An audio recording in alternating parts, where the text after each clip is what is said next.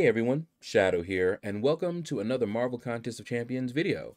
So in this video, we're going to be taking you through Act 7.1.4, the fourth quest in Act 7.1. And I'm going to show you the path that I took for my initial clear, and I felt it was the easiest. Now, that's the easiest for me. You need to look at these paths and evaluate them based on your roster. All right, now, this path that I'm taking is the colorblind path.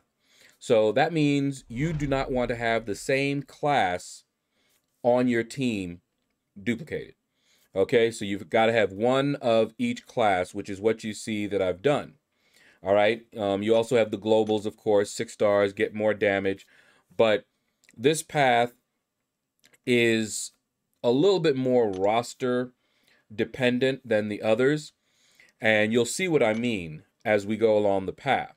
All right, now I popped those boosts just because they were expiring. I actually had a 30% boost expiring, so I had to use it. All right, so in this first fight, and if you looked at the nodes, you'll see that skill champions get a boost, okay? That's why I'm going in here with Nick Fury. All right, and as you can see, Nick Fury is just eating this Gladiator Hulk alive. And the real Nick Fury's not even out. So yeah, I got caught a little bit by that, but it doesn't matter. Nick Fury is just a beast. And he gets that extra from the node, and it's going to be lights out for Gladiator Hulk, as you can see here. All right, so here I'm just trying to bait out Gladiator Hulk Special 2, and I didn't look, and he had Smash activated, and I got smashed, okay? So I'm just like, okay, real Nick Fury is still not out. Now, the reason I'm not really worried about it, you will see a little bit later on. All right, so to review, colorblind means you don't want to have 2 of the same class on your team. If you do, you're going to be taking degen damage, and it's not going to be a good time. Not only that, but if you want to make the most of this path, you want to have different classes. So take a look at my opponents, and you're going to want to bring in a counter of a particular class for each of these. And when we look at the nodes, you'll see why. See the Tech Wrath? Before it was Skill Wrath. Now it's Tech Wrath. And that's why I am using Ghost. All right, so every fight on this path is going to have a boost for a particular class. Now, it doesn't mean you have to bring in, you know, every single class, or that you have to fight Tech when it's Tech Wrath. You can fight someone else or use someone else if you want to. But to make the most of this path, you want to bring counters and preferably the class that's getting a boost on that node. So first one, you can beat Gladiator Hulk with a variety of champions, but I brought in, since I had to bring in, you know, different classes, I brought in Nick Fury. You can bring in someone else, Blade, if you have Blade. It doesn't matter. These guys, if you know how to fight them, you're good. Okay, you saw that I was able to take down Storm, Pyramid X without too much difficulty. All right, now this fight, I hate fighting Nick Fury because you have to kill him twice. All right, now we've got Brute Force, and we also have Mutant Wrath this time, okay? There we go, Omega Red. Now, you can bring in really any mutant that you feel is a good counter. Now, at this particular point in time, Omega Red is still bugged. He's been fixed, but here he's bugged. So that's why I wasn't doing a lot of extra damage when my death field was active here. Okay, and you can see, you know, we've got the 10 spores on him. We've locked that in, so he is getting some damage, but his damage was severely lower.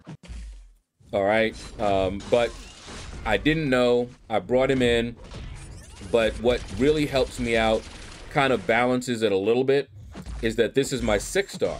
And remember the global. I'm getting that permanent attack boost. As you can see up in the left-hand corner there, I have 2 of them activated. That's because of the Mutant Wrath, and he's a 6-star. So that's kind of countering it. All right, but if you know how to fight Nick Fury, you shouldn't have too much trouble with this. This fight here, because I have to kill him twice, it is annoying. But we do know how to fight Nick Fury. We're just right at this point. We're just trying to get him, you know, to the real Nick Fury, and that's when he gets even more dangerous because he does a lot more damage when the real Nick Fury is out, and he's stun immune. All right, so you've got to get your ins, you know, in another way. Now, what I was doing here, I was trying to get a little bit more health before I pushed him to his next phase because I know that I can't parry stun him, so I'm gonna have to take blocked hits and then you know, get my ins. And I fired that special 1 because I wanted to push him to a special 2, not a special 1, because I can't evade that special 1. But the special 2, easy to evade. All right, so at this point, I'm just trying to let the degen do its work, but I got impatient, and that's why I started hitting him. I got him with that heavy a little bit. All right, and he's just ticking down. All right, now I don't have Death Field active. This Omega Red is not awakened, but doesn't really matter too much. All right, now see, he's unblockable here, and that's why I wanted him to have his special 2 ready when he was unblockable. Okay, and here he's still unblockable. He's got that special 1, so I'm trying to go in there, and he got me good, but I was able to bait out a heavy. But you know, we're getting in. It's getting close, man. I'm at 13%. All right, now he's got a special 2. I wanted to make sure I pushed him to a special 2 because he would take me out with that special 1. All right, and see, I was degenning here, and I'm like, okay, I gotta go. I gotta go. I gotta go. I gotta go. And boom, boom, boom. We got him down. Barely. 3%. Could have fought that a lot better, but I'm still standing, and he's not. All right.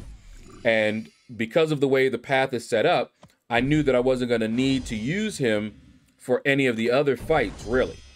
All right. So now we've got the next one, and this one is Science Wrath. Okay. So you already know who I'm going to be bringing in for Science. Yep. We're going to bring in that Wasp. All right. So Wasp already hits hard. Okay. And you can see she's got the class advantage here. She's going to wreck. Okay. This Wasp is rank 3, 6-star. So I got the permanent fury from the global for her being a 6-star. Got the global from the node. And of course I'm boosted as well, but just look at the damage that she's doing. Okay.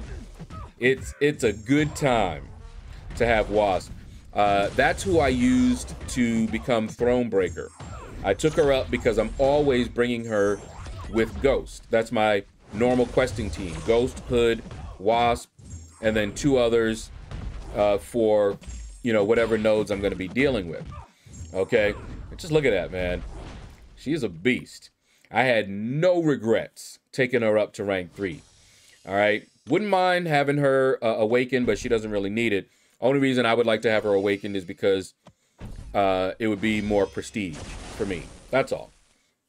All right, so next fight, Sentinel. All right, and this one is Cosmic Wrath. All right, now, did not bring a Cosmic. Now, remember what I told you earlier, that it doesn't really mean that you have to fight with that class. So here, we've got Cosmic Wrath. It's not a 6-star. It's just old little Ghost. And yeah, I messed up there. Don't look at that. But Ghost can do this just fine. No problem. It'll take a little bit longer than it would have if I brought my 6-star in. But I didn't bring the 6-star because the 6-star is not duped. And I wanted to get more power gain from her being awakened. And this ghost is Sig 200. Okay, so we're fighting Sentinel. It's very annoying to fight him. All right, you want to alternate your attacks, or else he's going to build up those analysis charges much faster. But as you can see, we're just chipping away at him. I get hit with that. Of all things, I got hit with his special one. You could tell I'm a little tired. Even though I've been putting these videos out one per day, I actually did my entire initial clear same day, sat down, just knocked it all out. So, and I haven't taken a break. So I'm a little bit, you know, tired at this point here. So I'm making, you know, a few mistakes. I'm trying to build up to a special 2. I don't want him to get full analysis. And if you saw that I dashed back and did a light attack, that's a way to keep him from getting the analysis charge that you would if you just blocked the special. All right, now we're close here. He got 100%, but we were able to get him down without too much difficulty. You know, we messed up once, but we got him down. All right, now, last fight before the boss, the champion. All right, and this one is Mystic Wrath. So, of course, I'm bringing in Hood. The Hood is actually a really good counter for the champion. I have used the Hood against, I think when the champion was in the event quest, I used the Hood. I didn't have him ranked up to 5. This Hood is rank 5. At the time, he was still rank 4, and he did the fight, but he was a bit slow. But we've got that Fury from the node, Mystic Wrath, and as you can see, we're just tearing him up. We shouldn't have to worry about his unstoppable and all that stuff because we want to keep him staggered. Okay, so with Hood, that's pretty much what I'm doing, just regular attacks.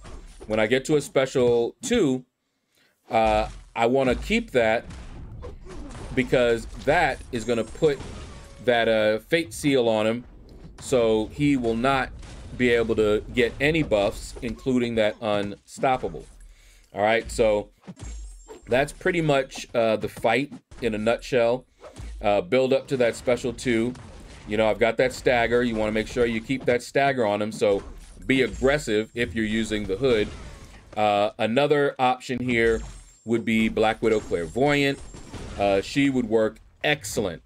I couldn't bring her, didn't have the room, because I had to bring the Hood for the Ghost synergy.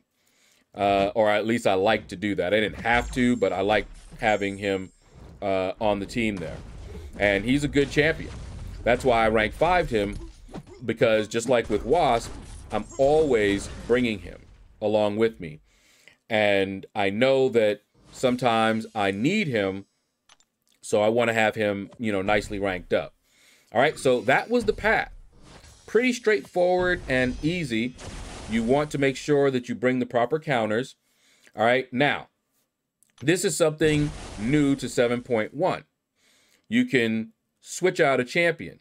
Now, remember, I did not have any room for, you know, certain other ones, okay? Like my Corvus here. But at this point in time, I can swap in a champion, okay? Now, I decided to use that Omega Red. Now, keep in mind, he's low health, but I want you to watch what the health does. All right? Look at the health of Corvus. He's up to full. So when you swap out, you can't swap out champions that are knocked out. But you can swap out any champion that's alive, and the one that gets swapped in will go to full health. Very nice touch, all right? So you see the nodes that you're dealing with here: Heavy Assault, Lazarus, Rust and Ruin. This is why I brought in Corvus. Now, the drawback is that Corvus has no charges at this point, but I am running suicides, all right? Now, I'm gonna tell you first off, I messed up.